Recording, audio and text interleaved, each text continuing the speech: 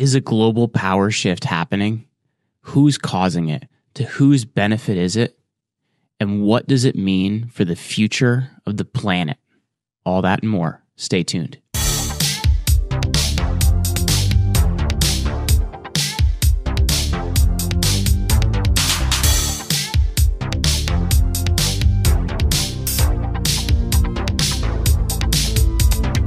Hey, what is up, everybody? Jeremy here. And guys, I'm really excited for today's interview because I very rarely get to nerd out in this show. And I got to nerd out on today's guest podcast, who, I found from listening to a podcast, which is generally what I do. Our guest today is Andrew Heaton, and he is the host of a very cool podcast for those of us that politically we feel abandoned. It's called the Political Orphanage, and I'm excited to have him on today. Thanks for hanging out with me today, Andrew. I'm excited to be here. Thank you very much. We were nerding out about really specific technical podcasting stuff here a few minutes ago, and I was like, you ever talk to a guy that it's really excited about I don't know, spark plugs on old cars, and you're like, I don't even that's how I started to get where I was like, oh, give me that one again. And I feel that same way about international relations theory. So I was very very charmed and flattered that you reached out to me. So it's interesting. I heard you on the Tim Pool's podcast, which is one of the few I actually listen to on a daily basis. There's very few shows. Have you been out to his place in West Virginia? No, I pitched him. I pitched him. They haven't answered me, but that's one of the shows I'd love to be on. It was a lot of fun. It was a lot like it. He has a skate park inside his house. He's doing very well.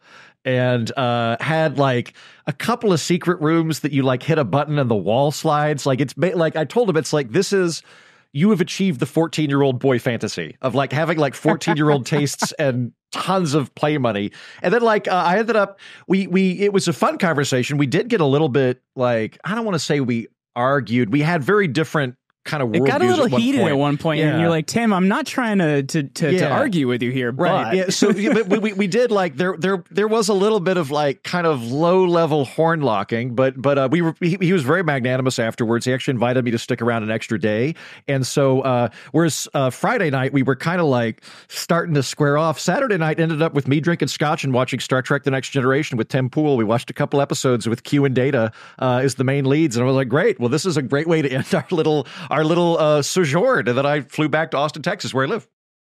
Well, we have, and the thing I think is really funny is how he talks about his chickens. Because where I live here, I live in New Jersey, and my idea of New Jersey is not most people's. I live on 4+ acres. There's a river in my backyard. Mm-hmm. We have a barn, 24 chickens, and a pig. Yep. So all the chicken things make sense to me because I get all these different color eggs and everything like that. And we love being able to eat off what we grow here, man. I think New Jersey is the most unfairly slagged state in the union. You talk to most people about New Jersey and you're like, oh, New Jersey, I went there one time. It was horrible. I flew into this place called Newark on my way to New York City. And I'm like, you can't judge a state by the asphalt corridor that links a major highway or a major airport to a major city. The space between Newark and New York City is literally where gangsters dump bodies. That's the whole part. That is not emblematic. Yeah, that's not. New Jersey's the Garden State for a reason. I've been to Edison. I thought it was really nice. There's lakes there. I don't think people basically understand New Jersey in terms of the suburbs of New York City, which is not fair. Yeah, I live about an hour and a half outside of the city. So out here, it's there's more cows than people and all that kind of stuff. Yeah. So it's quite interesting. But anyway, the thing I was really excited about is I ended up checking out your podcast, The Political Orphanage, because I'm like, oh man, that's how I feel. I feel like, in a lot of ways I'm very fiscally conservative, but I'm socially pretty liberal. You live your life how you want to live your life, and it's not my problem. Yep. And because of that, many times I find myself, voting Republican, but it's because I don't really find a better option. And I think for a lot of people, they're kind of somewhere in the middle. And so I guess for you, kind of before we dive into the topic today, how did you end up, starting with that? Because it's a very entertaining show. And I feel like there's a lot of people that really vibe with that because most people are somewhere in the middle, man. Yeah, thank you. I appreciate that. That's very kind of you. And I'm glad that you say it's entertaining because I am ethnically and vocationally a comedian, but I'm not quite funny enough to be a full-time stand-up comedian. I'm not. I do stand-up. I can't do it enough to pay rent. So I notched it down to very funny pundit. So you're getting, if you were listening to a stand-up show, you'd be like, not that good. But for a pundit, I'm really funny. And in terms of the Political Orphanage and the bearing that I have for it specifically, I very much feel what you're saying, and I think we probably have very similar bearings. I am a hedonist. That is to say that, like, whatever you want to do, as long as you're not hurting anybody, I completely support you. Like, you want to you want to drop acid with your throuple? As long as you mow your lawn and pay your taxes, I couldn't care less. I'll come play board games with you and your throuple. I'm fine with that. I don't care. And then when it comes to the fiscal side of things, kind of my position, it's not so much that I think government is evil or inherently bad. I just don't think it's very competent. I just like when I look at like central planning and technocrats, I don't think it's going to work very well. So I tend to kind of approach government from my perspective being very pragmatically, which is, look, the market tends to work pretty well. Let's use, like, if you're going to take people's stuff or you're going to make them do things, I might back you up on it, but the onus is on you to say why there's a big public need for it and how your solution is going to fix that problem. And if you can meet those two criteria, I'm all on board. There's lots of examples of like the Clean Air Act and things like that. But when you get into like really complex Rube Goldberg things that like require everybody to change their heart to agree with you, I don't think that's going to pan out. I don't think either party really has my back in that regard. And I'll add to that. I wouldn't disagree, because they're all kind of like, it's interesting because, I'll leave the name out of it, but I interviewed a political candidate recently where I kind of outlined before the show. I'm like, these are the things I want to talk about. And then the person said to me, oh, well, I can't, if I talk about this, I have to say this because the people that are voting for me want that. And I'm like, but do you believe that? Like, come on, man. Yeah. Well, then that's the other thing is like, I'm from Oklahoma. I live in Texas, but I am vocationally a comedian, or have been. I spent a lot of years living in New York City. I spent a fair amount of years living in Scotland. I've got a very wide range of people in my life that I love who I disagree with, who are either like conservative Republicans back where I'm from, or are flaming pseudo-communists from New York City. And I have the capability of separating them as a person from their plans to fix things. To me, these are different phenomenon of, I'll give you an example. I think raising minimum wage would be a bad idea. I think it would be counterproductive. I think it would lead to layoffs, and it would halt it would basically end up hurting all the people we're trying to help, right? But if you're in favor of raising the minimum wage, I get what you're trying to do. You're trying to help poor people. I don't think it's going to work, but my problem's not with you as a person. In fact, I think your bearings are probably pretty good. I just think you've got a bad plan, right? And I find the problem with that too, because you mentioned that on the Tim Pool show too, and that's one of the things that minimum wage is a real annoying issue for me, because number one, I'm a business owner, so I look at it and I'm like, okay, so if it's $15 an hour, now all those goods are going to cost more. So your $15 an hour isn't worth the $15 I gave you. So it's kind of like this repeating cycle of a big problem. Yeah, there's a real, I did an episode on the show, if anybody wants to check out kind of the political economy kind of thing. There's an episode titled The One Thing Governments Can't Do that came out on the Political Orphanage about 6 months ago. And kind of like, if I could contribute one thing to the field of economics, it's that governments cannot mandate intention. They can only mandate incentives. So like no government in the history of mankind can say, Jeremy, you have to like the janitors who work in your building and you have to treat them better. They can't. What they can say is, Jeremy, we're going to fine you if you don't pay your janitors more, or we're going to give you subsidy if you pay them more. We can't say you have to like them. And what I mean by that is, I'll hear from friends sometimes that will go, we should have a rule that no CEO can make 10 times more than the lowest employee in the company. And I'm like, right. What you're saying is, I want CEOs to care about paying their employees more. But what you're actually telling them is, we're going to punish you if there's a gap. So what they're going to do is they're going to fire all the poor, like all the lowest people in their company, and they're going to outsource it to another company. Like that's how all of this works. And you have to kind of grasp that. Otherwise you're shooting in weird directions all the time. But back to the kind of the overall point though, I have lots of friends who are Democrats and Republicans and libertarians. I used to be a writer at Fox Business, but at my going away party, there was a full-blown capital C communist and a Lincoln impersonator. I'm very capable of being friends with people that I disagree with, and I like it, and I need it because I've been wrong about a ton of stuff, and I assume I'm wrong about a ton of stuff. So I want to have different viewpoints that are challenging me on a regular basis.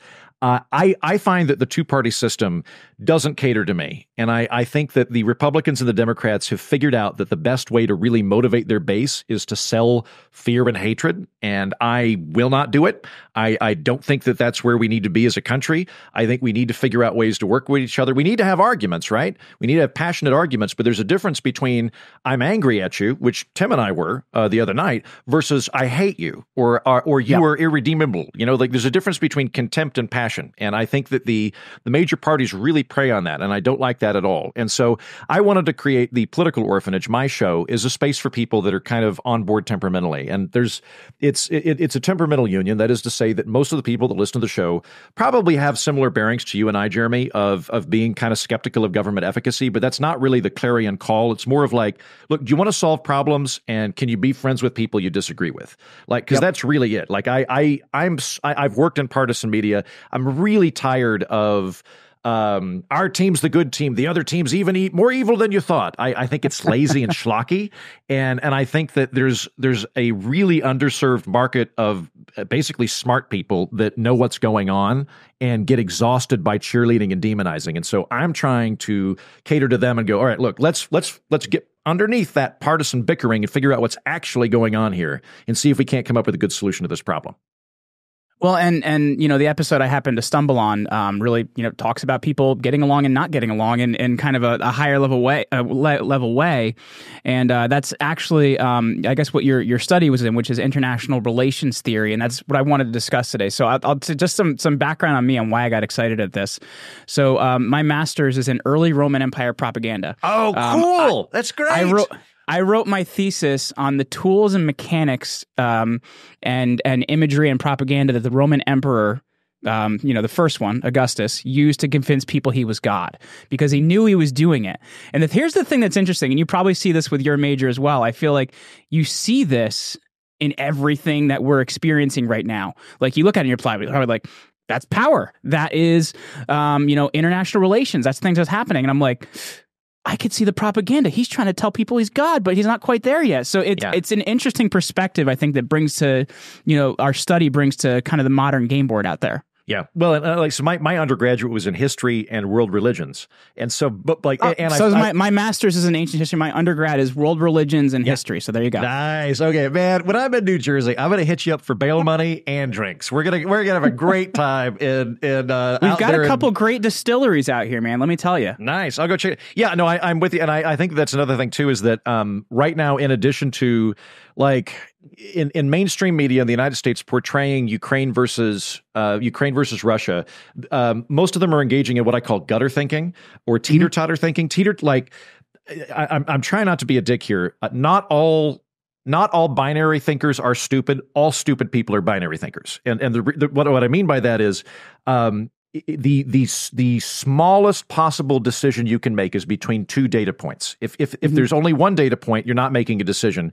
If there's three data points, it's more complicated, right? So large media outfits always want to boil things down to black or white, blue or red, letters or number, whatever. They always want to do two because that's the easiest thing for the mass base of people to understand. And they've gotten in the habit now of communicating everything as Republican versus Democrat. And there's a lot of the time that's true, but a lot of the time that's not what we're actually fighting about. Like, that's not it. Maybe it's a proxy, maybe it's correlated loosely, like with jurisprudence and originalists versus living constitutionalists. But like when you get into foreign policy, it really does. It's not a thing. It's like Bush and Biden are on the same IR policy. Like they're not different.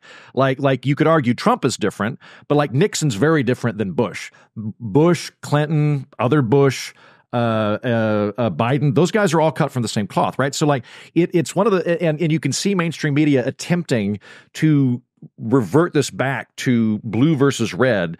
And I'm like, that's not the case. So I wanted to get underneath that. And in addition to all of that partisan bickering, Jeremy, there's also all the propaganda, because there is a ton of agitprop going on. We have agitprop. Everybody has agitprop. Everybody has propaganda to some extent. That doesn't mean that I'm an agnostic about this. I think that it was an unethical and illegal violation of international norms for Russia to invade Ukraine. I'm pro-Ukraine. I'm rooting for Ukraine and all those things. But they're also probably putting out their own agitprop and psyops. Like, my guess is they've got a really kick-ass social media team that is going out and doing these things, just like Putin is, just like we are to some extent.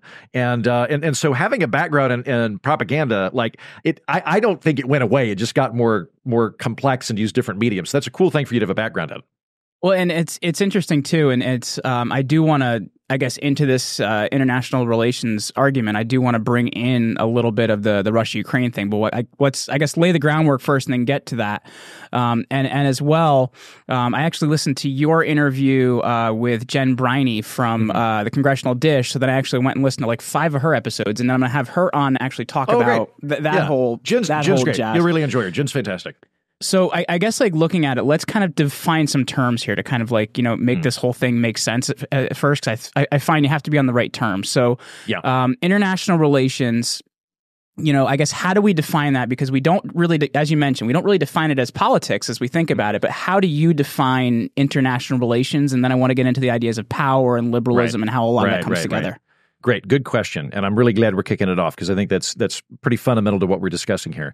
So foreign policy is the actions the state is taking in terms of its relationship with other states, right? So foreign policy would be, right now, the Biden administration has given $1 billion to Ukraine. When we're debating foreign policy, we're debating, should we be giving Ukraine money? How much money should we be giving them?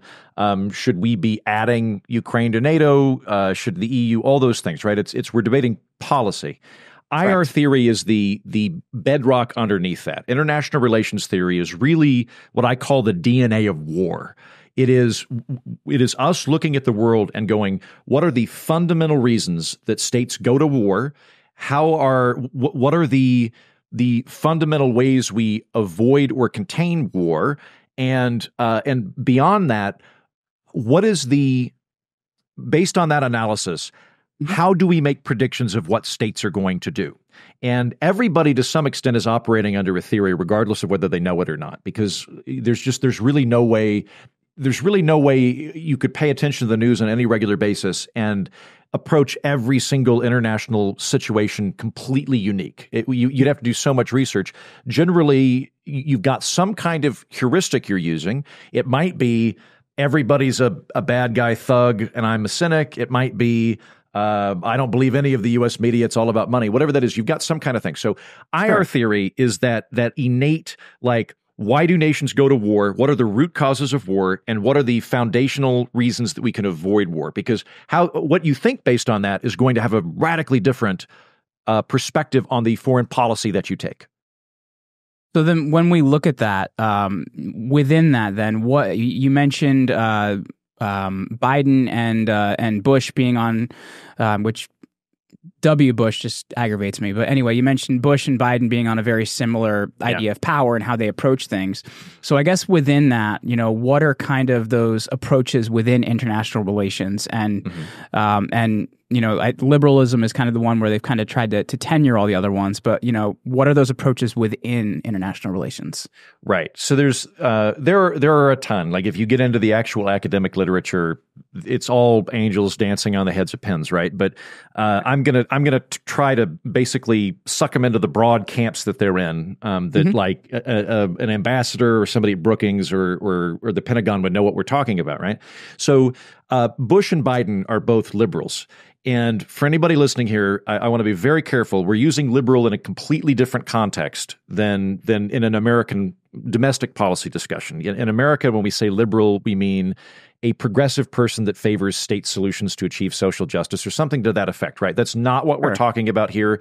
You could be a diehard Republican and a liberal in terms of international relations theory. So when I say liberal, I want you to think of classical liberal, because it's all coming out of the Enlightenment, which is what liberal used to mean. This is why you have libertarians like call liberal arts liberals. And things like that, right? Yeah, exactly. So this is not progressivism. That's a separate beast. It's literally foreign policy that developed as an offshoot of Adam Smith, John Locke, Immanuel Kant, a lot of the kind of foundational political philosophers that plug into the American experience, because America is a classical liberal country, right? Liberalism is the idea that war is Power politics are important in war. However, war is going to be more frequently agitated by belligerent authoritarian regimes than it is by democratic regimes and by capitalist regimes. And the thought process is a capitalist regime is going to is going to first have trade relations with other countries, which means that it's going to have a vested interest in not invading those other countries. Like it would, for America to like attack Canada, like what we would end up spending more money on bombs than we would on just like the amount of maple syrup we get. It doesn't make sense. Like, so basically from a rational perspective, open markets make more money for everybody involved than invading them does. So right. Yeah. Like in my freshman year of high school, I had this teacher that had me read the Lexis and the Olive Tree, the theory of globalization. Tom Friedman. Yeah. And Tom Friedman, he talks about this idea of the golden arches theory, which, may or may not be true because people have invaded people and whatever it is, but it's more of the idea of if we're in the same economic sphere, there's less of an incentive for us to kind of interrupt that. Right, exactly. And and a great example of that is Walmart and China. China's an authoritarian regime. No one, least of all me, thinks that it's a liberal or democratic regime. But China's largest trading partner in the world is Walmart. Walmart, the corporation, is bigger than literally every other country that China does trade with. So there's a pretty good argument to be made that China's going to think really long and hard about firing any bombs at Arkansas because it knows that if it ever went to war with the United States, it would 100% cripple their economy. And meanwhile, it wouldn't be great for Americans either. Like, we might be slightly better, but it's basically economically mutually assured destruction, right? So that's part of the liberal view, is that interdependent economies are less likely to go to war with each other. It's not a pure rule. It doesn't mean that it will never happen. It just means, on balance, interconnected economies are more likely to find peaceful solutions to facilitate trade than they are to go with conquest. And adjacent to that is the theory of democratic peace. This is the idea that democratic regimes generally view other democratic regimes as legitimate and are less worried about them. So, like if Cuba and Canada both suddenly increase their military budget by 20%, America's going to react very different to Cuba doing that than it will to Canada. We're going to look at Canada and be like, welcome to the party, Canada. Like, no one's going to get afraid of that, right? Generally speaking, the idea is that democratic regimes, they feel the effects of war fatigue much greater than authoritarian regimes do. Vladimir Putin doesn't really have to worry about whether his people don't have access to IKEA and iPhones or not. It doesn't affect him. He's only affected at the point at which somebody kills him. It almost seems like they're like a pseudo-democracy as well. Do you know what I mean? Like, it's because they have voting, but Putin's not going to lose. They're what we used to call a vertical democracy. And I would caution anybody, any democracy with a hyphenate in it is bullshit. Any democracy with a hyphenate in it is just a thug that wants the credit as a democracy. No, very much it is a sham democracy. It would be the equivalent of, imagine if our current president Joe Biden was able to abolish by law the Republican Party and the Libertarian Party, but there was like a rump state of green candidates that no one ever voted for that was the opposition. And so you had to be a Democrat, but there was also like kind of theoretically opposite, but if they got too big, we'll shoot them. Like, that's about where they're at. And then also imagine that he abolished democratically elected governors and appointed all of them, because Putin did that about 10 years ago. But yeah, basically the idea that democratic regimes are, if we don't have IKEA and we don't have iPhones and all these things, the voters get really pissed off and switch parties, right? So liberal theory is democratic capitalist regimes are going to be more inclined to peace, particularly with each other. And so the way that we avoid war and the way we promote peace globally is to enfranchise more and more countries into the liberal, democratic, open markets order that the United States is a part of, what we oftentimes called the free world during the Cold War. And the way that we accomplish that is by enfranchising people into institutions which facilitate these ends. So like NATO is a very good example of this. NATO is a military compact between other broadly secular, liberal, capitalist countries that are all a part of the same club. Turkey, little bit of an asterisk there, but when it joined in the 90s, it would have qualified as well. Another good example of this is the European Union. People have their thoughts on whether the EU is bad or good and thoughts on Brexit and all of that. But in terms of keeping Germany and France from murdering each other, been pretty good. Like nobody in the EU is worried about anybody else in the EU invading them. Like Europe is now at peace. The EU has been pretty good for that. The WTO is a good example. The World Trade Organization, which when you bring on Jen Briney, she hates that. But I'm very much a neoliberal shill, so I'll pan for it. The WTO is basically a club where if you enter it, you can't charge any members higher rates than any other members in terms of tariff. So if I can have a 10% tariff on oranges, but I can't charge Germany 12% and France 8%. I have to do everybody the same amount. And basically, I guess I'm kind of in the same boat with Jen on that one then, because I think we should charge China a lot. But anyway, yeah. And you know that would be the counter position would either be protectionism is good, or alternately you could take kind of the nominal Donald Trump or Elizabeth Warren position that trade is something we can use for leverage to get other countries to quit doing bad things. But the idea behind the WTO is basically that it's a ratchet system that you can never go below a certain amount of free trade. That's kind of the idea behind it. And that all factors into that democratic piece. So when you get to like George W. Bush and Biden, their whole game plan is we're trying to get as many new countries into this world order, into the free world as we can, because we think that every time we get a country in, they're fire retardant now when another country goes crazy. They now have asbestos in them. They now have a good plumbing hydraulic system and all of that kind of stuff. So if North Korea flares up, we don't have to worry about South Korea. If Russia flares up, don't worry, Poland's now on Team NATO, right? So that's what they're doing. And really the big fight in foreign policy circles in my entire lifetime has not been between conservatives and Democrats. It's been an internal debate between liberals. And basically it's just been multilateral versus unilateral. So the multilateralists would go, yes, we need to be encouraging these things. We might even want to do regime change, but we want to do it with our allies. So if we're going to go in and we're going to topple Saddam Hussein, well, we want to make sure we've got France and Germany and the United Kingdom on board, and we kind of want the whole liberal order to come with us. Whereas the unilateralists like George W. Bush go, we need to encourage these liberal regimes, we need to enfranchise them into the system, but we'll go do it on our own, even if Germany doesn't want to come with us. And that's really been the fight. The fight's never been about, should we be expanding the liberal world order or not? It's just been, do we do it alone or not?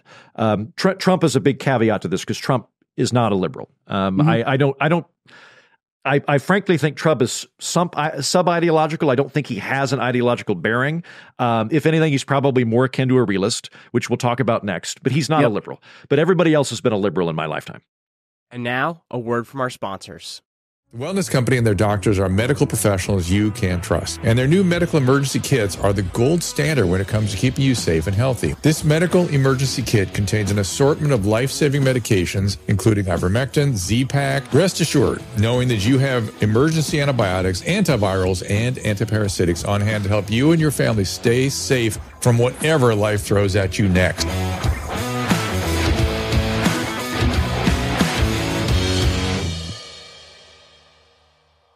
You can support the Wellness Company by heading over to twc.health/JRS. That is twc.health/JRS. Get up to 15% off select products.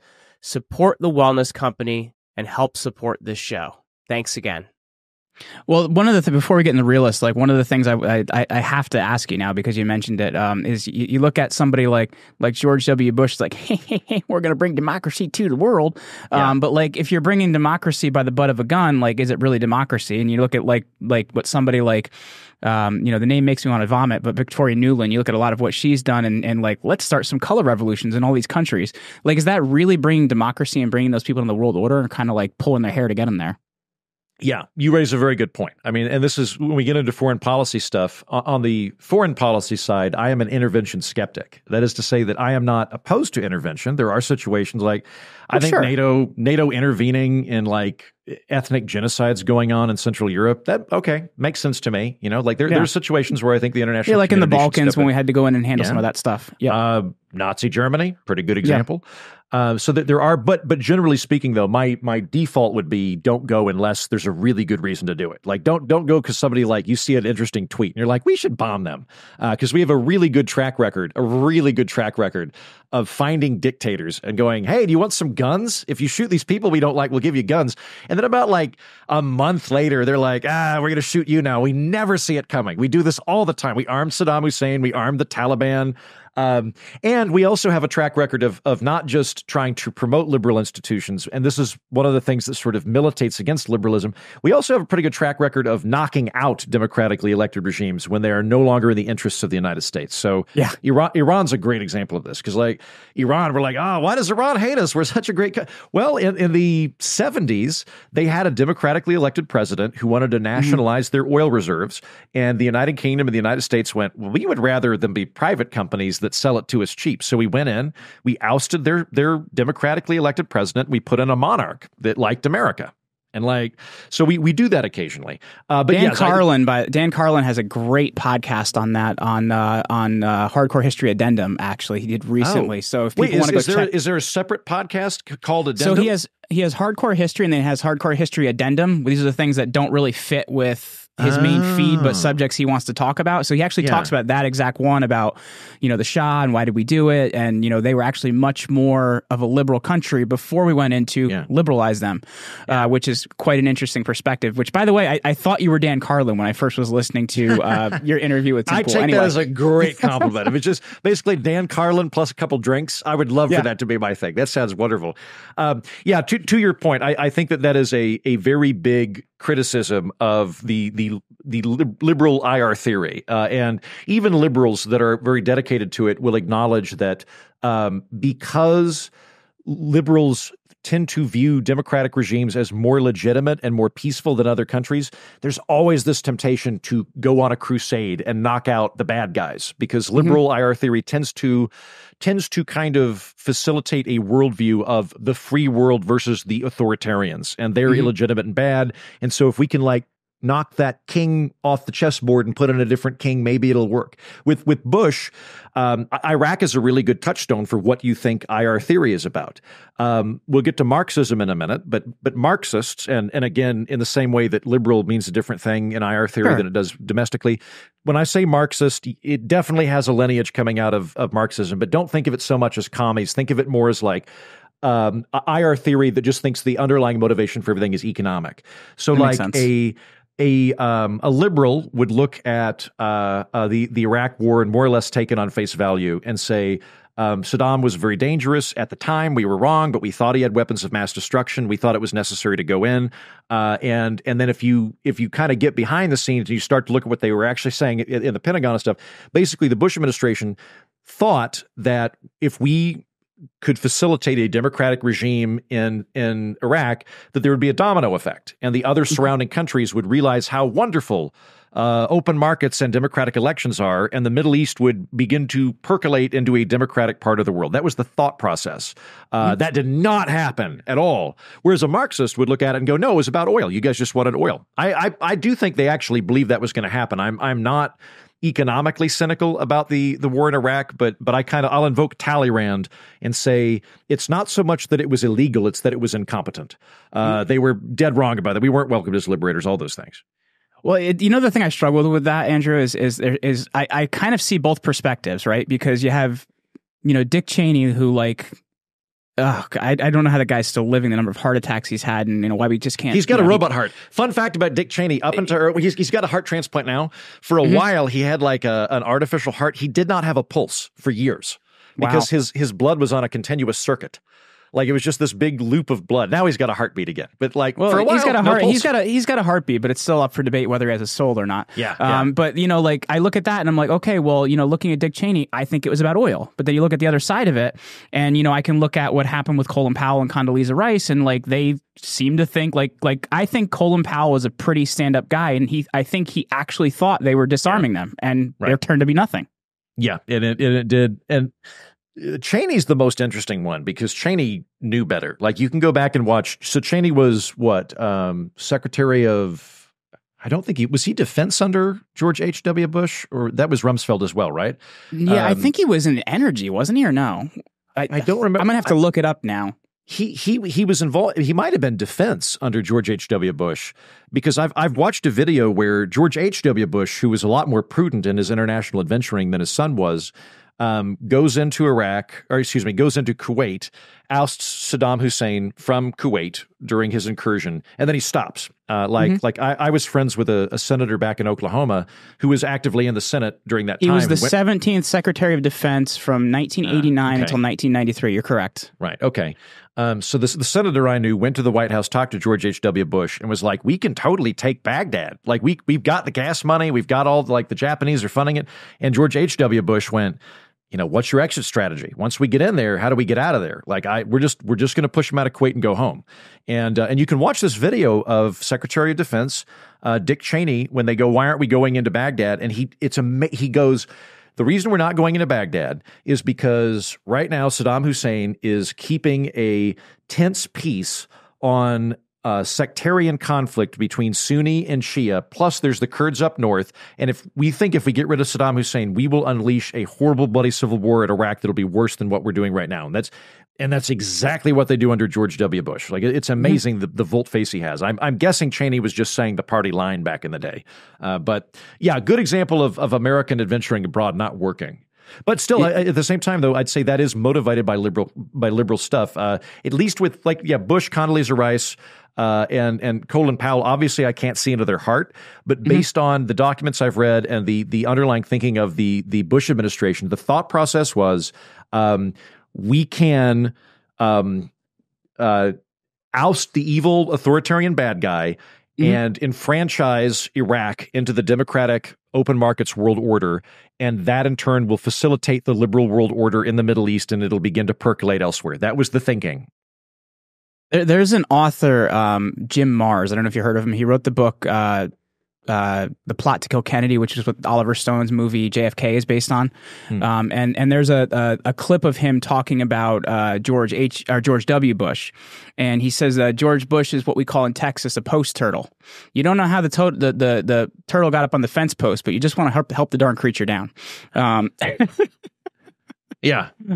So anyway, that joke kind of fell flat. But I guess you're a better comedian than I am. You look at, and I'm a bad audience too. I apologize, Jeremy. I'm a bad audience. I'll go to comedy shows and this is how I laugh at a comedy show. That was good. That was really funny. And then I'll remember to go talk to the guy afterwards and be like, I really enjoyed it, but I won't laugh out loud. So don't feel bad. Well, anyway, I guess bringing in the other, so we've looked at this kind of idea, the liberal viewpoint, and I want to get into the realists and what they think. So, what is a realist? And I guess how does that play into all this? Is that more like the traditional risk type model, or what is that? No, exactly. You've nailed it. So like in the American international relations experience, the big two are liberals that we just discussed and realists that we're about to discuss. There are other ones as well. I think you see a lot of Marxist IR theory in media. You don't tend to see it in foreign policy circles. There's really not anybody at Brookings or the Pentagon that has a Marxist viewpoint. But we can talk about that later. So the other big one is realism. And realism is sort of the old granddaddy theory of IR relations. Like realism is what Cardinal Richelieu and Otto von Bismarck were using. And in modern history, it's what Henry Kissinger and Richard Nixon were using. So realists, like liberals, look at IR theory and they are concerned with institutions and facilitating democracy and open markets to facilitate peace. That's the mindset of liberals. Realists say this is billiard balls. It's power is the physics that animate states.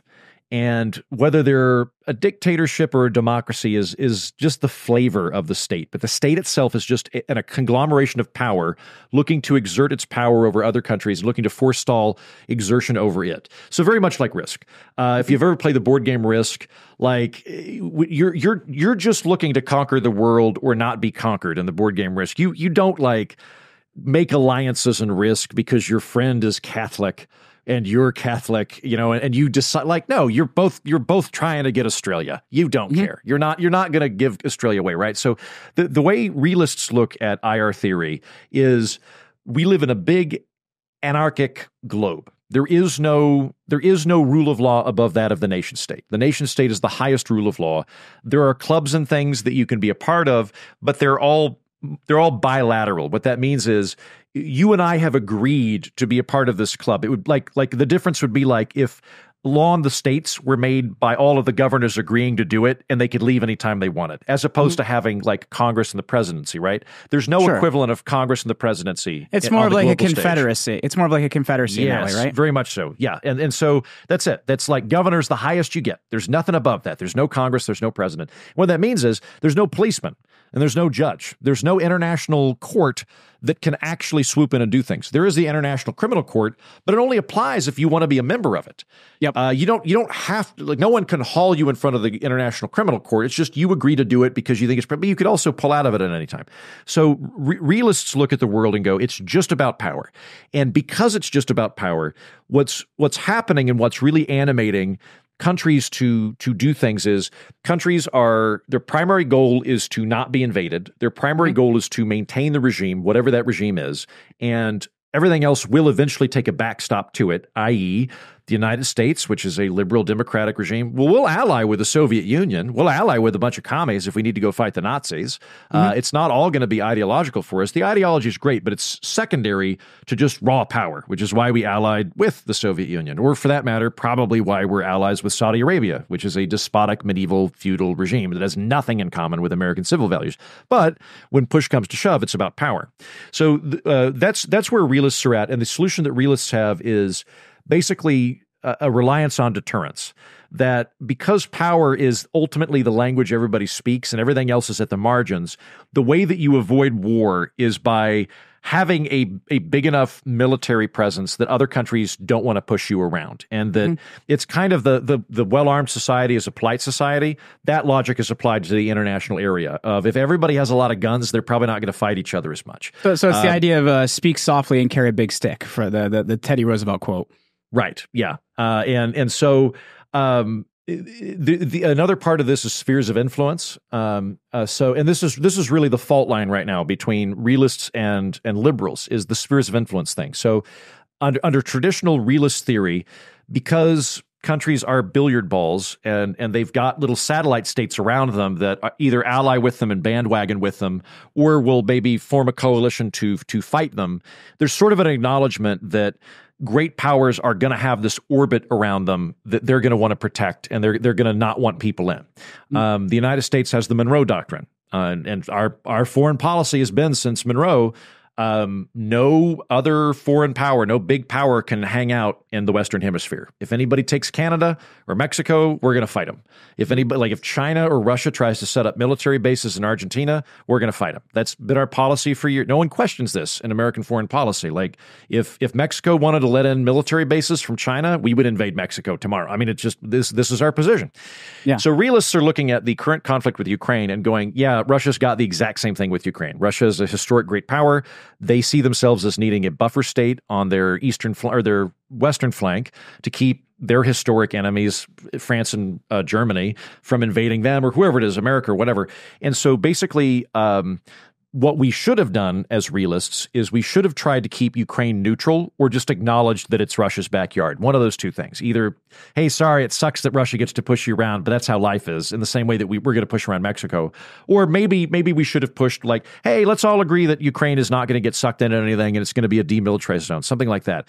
But the more that we agitate to enfranchise Ukraine and the Baltic states to NATO and the European Union and the Western world order and the free world, we're provoking a very paranoid, powerful country. And that by doing so, we have basically pushed them into war.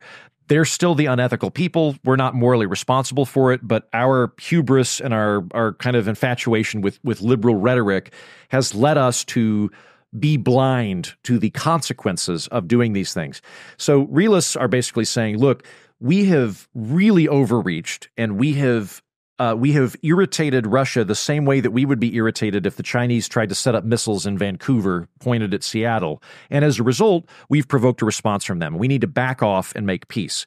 Liberals, conversely, go, no, peace comes from democracy and markets. And so what we need to do is keep expanding global peace as much as we can. So the ideal would be to bring in Ukraine, to this order. Get them into the EU, get them into NATO, because then maybe someday Russia will capitulate and join our global order. And realists go, that's crazy. That's not going to happen. Like if Russia even became a legitimate democracy, we'd still probably fight them over stuff. So we need to respect their zone of influence. And that's the real fissure line right now in IR theory. So I guess like looking at it, and I feel like you're going to tell me I'm a realist after I try and like kind of think this out loud here. But like looking at it, it seems like it's almost kind of like a competition between two different IR theories looking at each other.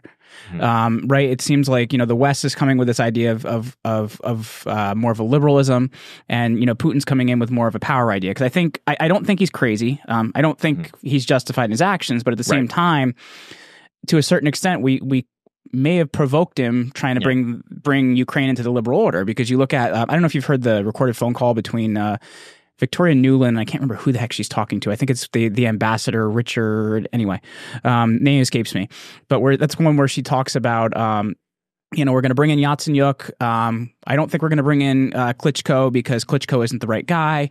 But they're talking about like what's basically going to happen before the Maidan coup happens, right? And the Maidan coup happens, everything changes, and Putin kind of looks at this thing and he gets pissed off. So I guess like looking at it, like how do we kind of like look at that whole thing and kind of take those two viewpoints and make it work? Yeah, so two great points you brought up that I'm really glad you hit on. One, you can condemn Vladimir Putin as a bad guy without thinking he's crazy. And this is something that I think people need to point out. Like, I don't think he's nuts. I just think he's like, let's go demolish some stuff. Darth Vader, like for any other nerds out there, you can be lawful evil in D&D. Like you can be rational but bad, right? So like Darth Vader is rational. Like Darth Vader's not crazy. He's not the Joker with ray guns, but he's not good, right? So he's functioning. He is mentally coherent and unethical. And I would posit that Vladimir Putin is in that same camp. He's not a good person, but he's not a crazy person. And a lot of people are not getting that right now, and it bothers me. I think generally when analysts go, I don't know, he must be crazy. But this is where my propaganda viewpoint comes in, because everybody says, like the viewpoint is Putin bad, put a Ukrainian flag on everything. Right. Now, I've been to Ukraine. I love Ukraine. The Ukrainian people are amazing people, but I think that's also the wrong way to look at it. I think whenever you start to go, people I don't like must be nuts, that's a really good time to investigate your preconceptions. Yep, if you're 100%. like, and this goes domestically as well, when you look at progressives in America or conservatives in America, and you go, I can't see how they got there. They must be absolutely batshit crazy. That means they're operating on some system that you do not see, and you need to think harder. And particularly when we're dealing with, like I can't listen to somebody like Sean Hannity, because it's like he's like, let's blow everything up. It's like let's not do that and go there, dude. Like calm down a little bit. Yeah. So that's the first thing. The second thing is there is this conflict of IR theory. I think you're right about that. So my position is I don't think that IR theory has to necessarily be inherently juxtaposed for us. Like I think that when you really get into it, I think that at the base level, most IR theories, including liberals, sort of acknowledge that power is the top thing. Like if you were going to identify one big factor, it's going to be power. The main difference is realists are like, that is 90% of all factors. Everything else is window dressing. Whereas liberals would say like, power's like 60 to 70% of the factors we're talking about. But there's an additional 30 to 40% that does make a difference, and that is markets, institutions, and democracy, right? So they're not necessarily like completely contravened. It's sort of like, sure, how much of a realist are you versus how nuanced are you in your interpretation of realism? I think that's one way to look at it. Where I wind up is, I think that liberalism is very useful in terms of how we approach allies and neutral countries. I think that like liberalism has been very good at keeping the peace in Europe. Like that's liberalism that did that. It wasn't realism. If we were realists, like Germany and France would be rearming right now, and that would be the thing keeping the peace. We didn't do that. We went liberal institutional order, a la the European Union and the Schengen Agreement and NATO. Those things worked very well. So when we're dealing with allies, I think we should think like liberals. We should be thinking about how do we strengthen NATO commitments? How do we keep countries plugged into this club that we've created and see that it's worth their while. But when we're assessing our rivals, I think we need to think like realists. So when we're looking at Putin, when we're looking at Xi Jinping in China, They're not. I don't think that they're ideologues. I don't think that they're going. I don't think Putin's going home and reading Adam Smith. I don't think that Peng is actually going home and reading Marx. I think that they are looking at a risk board with a bunch of troops, and they've got one of those little croupiers, and they're pushing the troops around. I think that's how they're thinking, and certainly in terms of predicting what they're going to do. And ultimately, this is the true value of IR theory: is you're predicting what other states are going to do. I think realism is the most useful when you're looking at people that scare you. Assume that they are also realists, because that's probably more often than not going to be the thing that's going to work. There are some caveats to this. If I am correct and it's just big power politics, it does kind of throw the Cold War into a little bit of intellectual disarray. The Cold War actually, I think, makes more sense in a liberal framework than it does a realist framework, because in the Cold War, America broadly thought we're the free world. We're fighting a bunch of commies that believe in really contrary stuff than we do. And if you're a realist, you'd go, no, it's just another big country. It doesn't really matter. They could be democratic. We'd still be fighting them. And I'm like, no, I don't really think that's true. I think that if Russia it felt like it was more of an ideological thing. Like we were fighting the idea. It's the reason we had, the Red Scare and all these other crazy things happening at the same time. Like if you were a communist, you were bad. Right. And that fits in with liberal theory, because liberal theory would say there is a qualitative important distinction between a democratic capitalist regime and an authoritarian closed regime. And they would say, you've hit the nail on the head. This was a fight of two different global civilizational worldviews, and the Cold War was the friction between them. Whereas realists would go, nope, there's just big countries and little countries, and the big countries fight each other, right? And so I'm like, well, I think the realists would actually be wrong about that. I think that if instead of Putin, the Russian Federation had a legitimate, open election, and they'd began the process of having a real democracy, and I don't think we'd really have a problem with them today, nor they with us. So I think that there's something to be said on that. But yeah, those are the friction lines, and so the kind of the friction is. Do other leaders have a different IR theory that they're operating under? Because that's going to make us second guess each other. And then also, based on what we think, should we be trying to make a rapprochement with Putin and go, you know what, this is your historic backyard. We're going to like the best case scenario here is that you get out of Ukraine and we're kind of neutral on it. We both take a hands-off approach.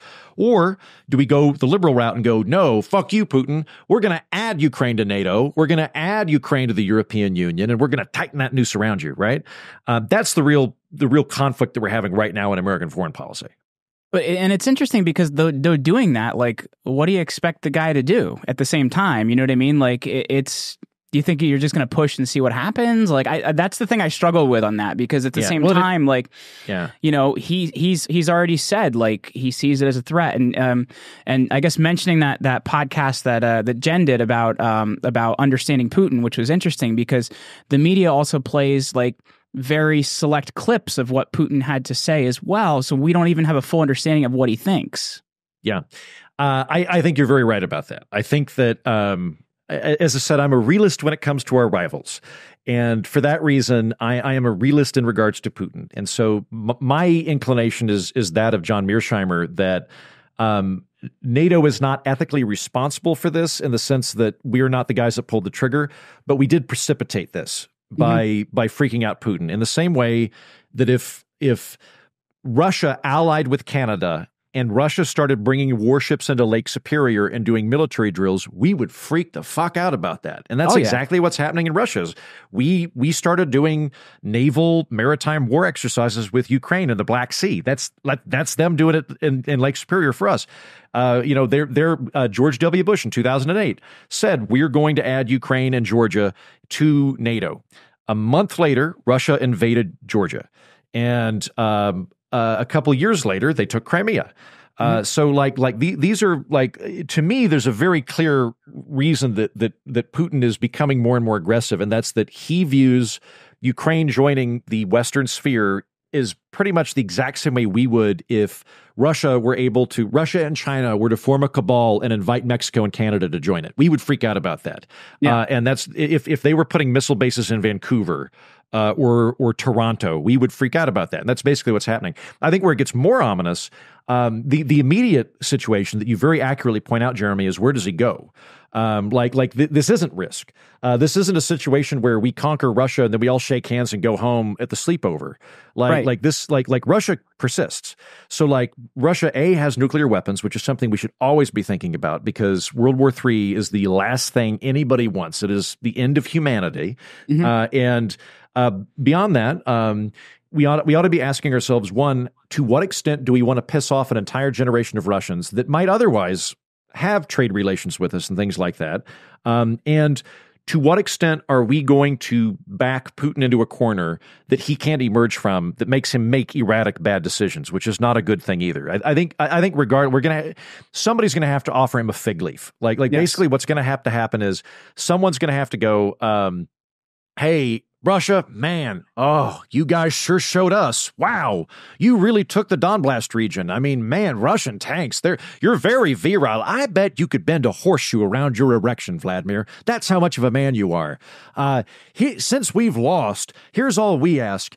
Leave the rest of Ukraine alone and agree that it's going to be neutral. We're going to admit defeat and say that they're neutral as well. We won't try to add them to NATO. Somebody's going to have to do that. Where this really gets ominous from a realist perspective is, again, from a realist perspective, it's billiard balls, right? It's great power politics. It's power dynamics. Ideology is secondary. So if you're a realist, you're looking at global politics over the last 40 years, and you're going, during the Cold War, the globe existed with two superpowers that were vying against each other, and that was the balance of power on the world stage. The Soviet Union implodes, and for 20 years, there is a American hegemony. Hegemonies are unstable and temporary under realist theory because other countries will inevitably couple up to fight whatever the big power is. There can't be one empire, and we're now seeing that. I think the Greek states are the best example of that, right? There was always another hegemon, and because of that, it was never a united territory. Yes, and they will, coalitions will form to oppose the big guy. Nobody rolls over. And that's basically what we're seeing, is we're seeing the realignment of the global stage to accommodate that implosion that happened with the Soviet Union. What's happening now, and the period that we're now moving into, we were a 2-power system under the Cold War. We were like an 8-power system prior to that with Germany and France and all those things. We were a unipower system during the post-Cold War era, and now we're moving into a 3-power world of Russia, America, and China. And if that is the case, then America needs to be thinking very hard about whether we want to be like neutral with one of them and get them to piss the other one off and play them against each other, or whether we want them to be buddies pissed off at us. And that would be the worst one. So like John Mearsheimer would say, like right now, we're basically driving China and Russia to ally with each other. And this is very dangerous territory. What we need to do is pull a Richard Nixon and have Nixon go to Russia and basically be friendly enough with Putin that Russia and China don't form an alliance together, and rather they remain neutral or even opposed. And we need to be stirring up shit with them. We need to be figuring out problems along their border and like send money to get their TikTok people to make fun of the Chinese and vice versa, things like that. Because what we don't want to have is if there's 3 of us, you'd rather be on the 2 versus 1 than the 1 versus 2, and that's the ominous future we're looking at. Well, I'm glad you stipulated which version of pulling a Richard Nixon we're talking about too, by the way, because there's a couple different versions of that. One which includes spying on your competitors, another one which is pulling us off the gold standard, but in this case, it's with China. Well, when I invoke Nixon as a realist, again, you have to separate your international relations brain from your domestic brain. Like on the realist stage, when Nixon came into office, the official position of the United States government was that the People's Republic of China is an illegitimate government because it's a communist regime that seized power by means of force. The real government of China is the Republic of China living in exile in Taiwan. That is, as far as we're concerned, the legitimate government of China. And Nixon went, guys, there's about 1 billion red Chinese that all think that Beijing is in charge. Can we just acknowledge? And so he flew over and he did that. He's like, you guys are the Chinese government. America's not going to pretend anymore. For whatever reason, you guys got the guns. We're going to work with you. We're just going to treat you. And that's the realist position, is like, let's not do a lot of window dressing. Let's just acknowledge power for power.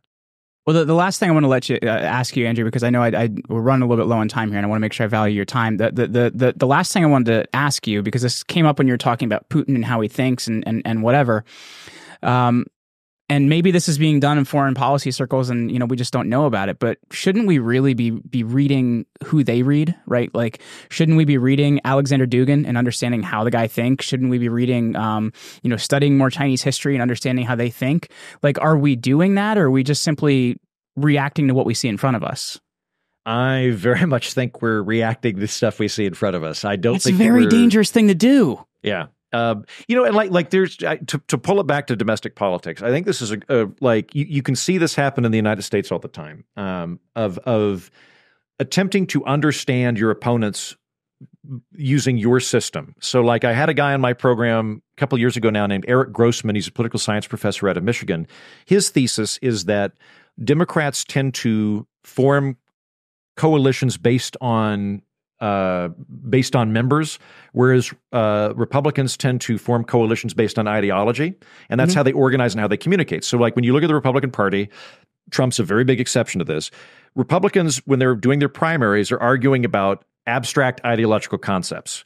They organize based on like there's the neocons, the libertarians, the social conservatives. They're thinking they organize based on concepts, and they fight based on concepts. So like, who's the real Republican? Who's the rhino? Who's the heir to Reagan? Who's the true conservative? That's how Republicans think, right?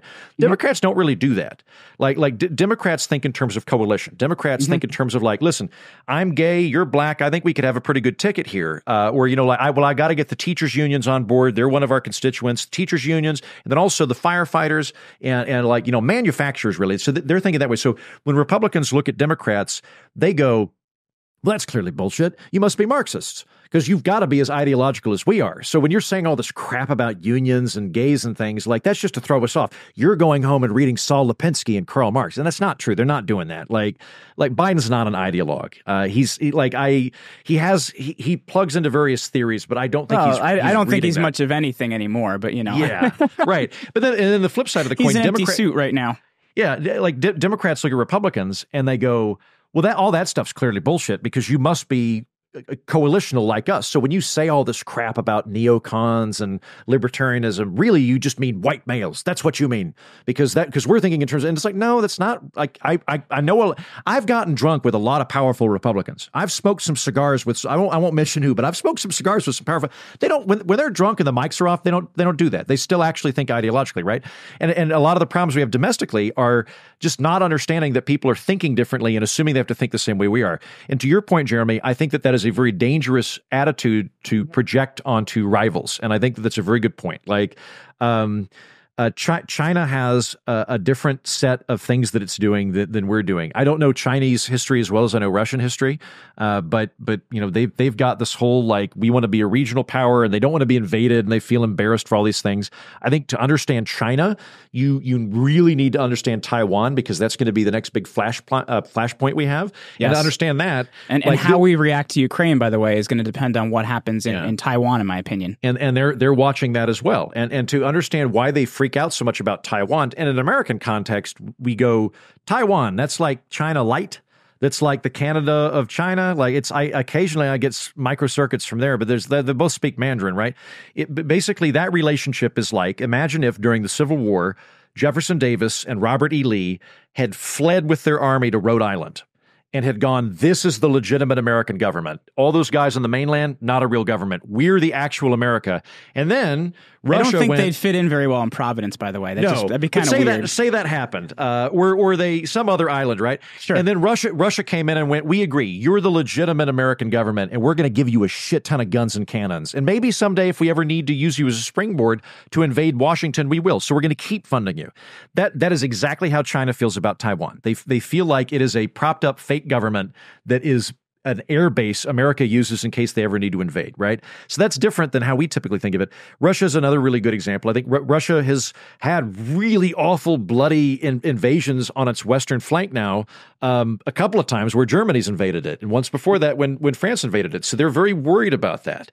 I don't think we are consuming those things. I am bothered when I hop on Reddit. I just did on the Political Orphanage, I just avoid Reddit because it just makes me angry. But anyway. Yeah, I prefer it to Twitter because Twitter's like going into a dive bar where you know people are going to throw bottles at your head. Reddit's at least funny and pleasant at times.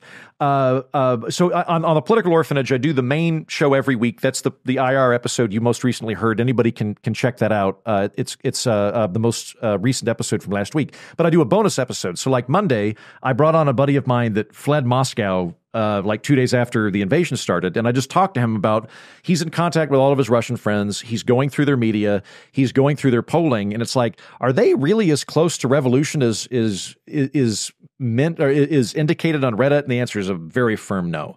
Like no. When you go on Reddit, it's all these really feel good rah-rah stories about how like Putin's about to collapse. Like he sent his mistress to Switzerland and he's afraid he's going to be shot.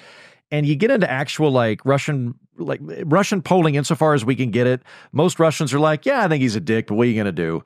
Most Russians support the war. He's a dick, but he's our dick, so you know. Yeah, they've got a kind of a begrudging relationship, and they also they're pretty like there are some very laudable people that are protesting the war in Ukraine, and like my heart goes out to them. I salute them. Anybody that's risked life and imprisonment to protest that war deserves our respect, but they're not emblematic of the Russian people as a whole. The Russian people as a whole, based on all polling data that we have, both institutional data and straw polls that I've looked at, are like the only demographic in Russia that thinks the war is a bad idea is women ages 18 to 24. Every other gender and age bracket is pro-war or very pro-war, and we're consuming all this stuff right now that's so feel good of like, yeah, Ukraine's gonna do it, and it's like, maybe, but I think we're kind of blowing smoke up our asses.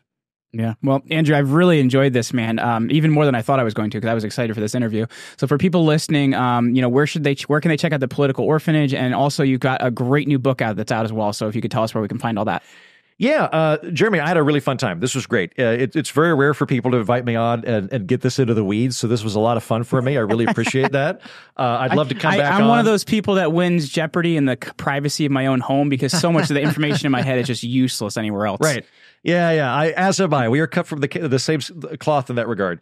Check out the Political Orphanage. For anybody listening, if you've resonated either with me and Jeremy ranting about feeling kind of alienated from the two-party system, you can be a member of a party. What I mean by that is just, do you have friends you disagree with that you don't want to kill with a rake? Do you think it's possible to live with people you disagree with? And do you get irritated with the way the media portrays everything as red versus blue?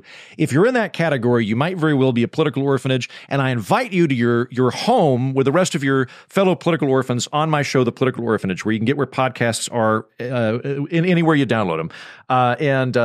I do a lot of author interviews, but I also do a lot of policy deep dives, like the IR theory thing that we're doing. About once a month, I will consume an inappropriate amount of Adderall and go to the woods for a week and research a shit ton of stuff, and then I distill it down for you. So check out the Political Orphanage.